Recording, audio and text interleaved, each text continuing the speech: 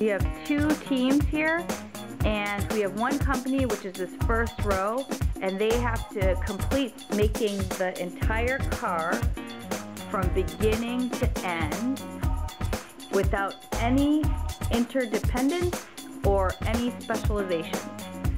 So this is team do it from beginning to end.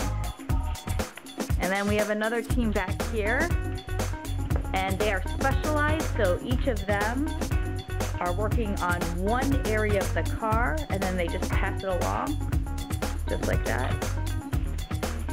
And they are using interdependence too, because they're working together to make the car. And we're gonna see which factory or company will make more cars.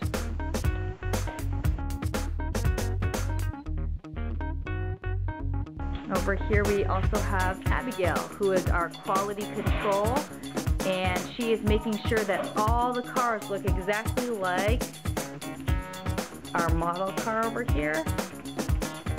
And otherwise, if they don't look exactly like that, where do they go? They go Recycling bin. So, how are things looking so far, Abigail?